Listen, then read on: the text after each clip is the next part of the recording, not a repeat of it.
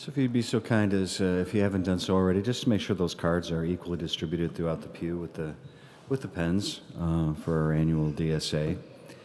But I would like to talk about last year, back in March, Monsignor Knox called me and told me that Father Clayder was going to be moving, and we knew that. That was expected.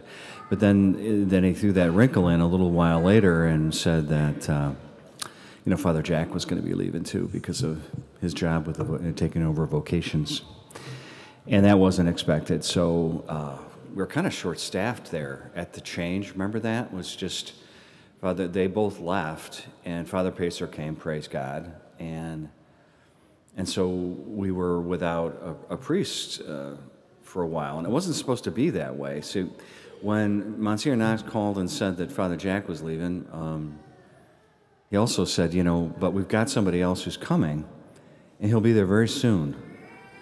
All right, so Father Arnold Relis is coming from the Philippines. He's a wonderful man, and he can't wait to come and minister at St. Patrick.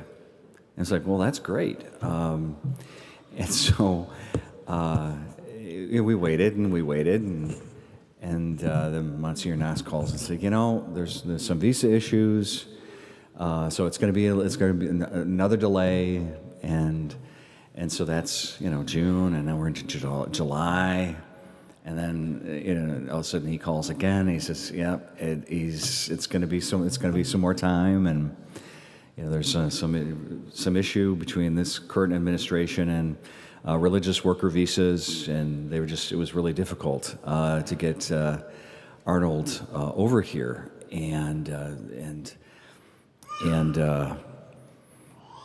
finally, he and I had been corresponding by email, and finally he called, and he goes, I'm just calling. This is like in September. He goes, I'm just calling to let you know that I'm actually a real person, that there's actually somebody coming. That was just a relief to hear his voice, and I said, Arnold, I tell you what, since you're having all these visa issues over there, why don't you just get yourself to Mexico and get to the border, and I'll pick you up in El Paso. It'll be much easier.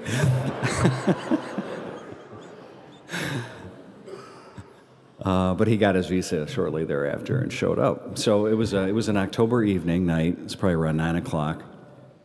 And the great thing about it was all the Filipino. There's a large contingent of Filipino priests in our diocese, and they're just wonderful people. Great priests and just wonderful servants' hearts, and they watch out for each other. So here's Arnold coming from a place, he doesn't know anybody here, and he's only been here in the past doing missionary appeals for just brief moments, and now he's left his family. He's just here, and so the guys picked him up and brought him into the house, and he's, this is because we have a big rectory over there. He says, this is a big house. And I said, yeah, there's a lot of rooms, and here's your room, and here's the garage, and here's the kitchen, and here's the chapel. And we went through the whole thing, and there's a place for you here, basically. All of us kind of gathered around him and brought him into the house and showed him and said, this is your place now. This is your room. This is what the Lord has brought you to. I marveled at it. And I still do. And he's got a family over there. And right now his mom's been very sick, and he, I hear him talking to his family late at night on the phone, and he's got that world over there, but he's got this world here now, and he's embraced it completely, without any hesitation, just all in just joyful spirit.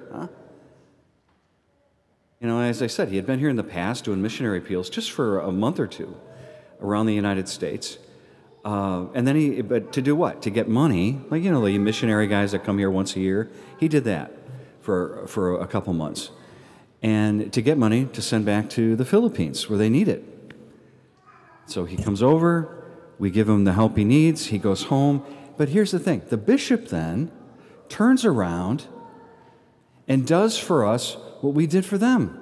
We need priests. They need money. We gave it to them. We need priests. He gave us a priest.